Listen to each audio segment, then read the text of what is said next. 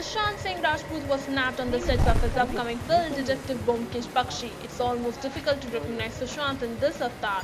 Must say he seems to have gone a complete change in look to play the detective Byomkesh Bakshi, sporting that unibrow.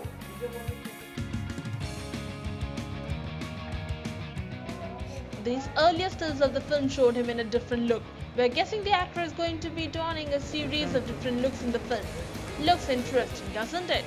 The film is directed by Bakshy. It is based with the backdrop of a war-torn Kolkata during 1940s and is about the adventure of Detective Byomkesh Bakshi. It is expressed to release on 13 February 2015.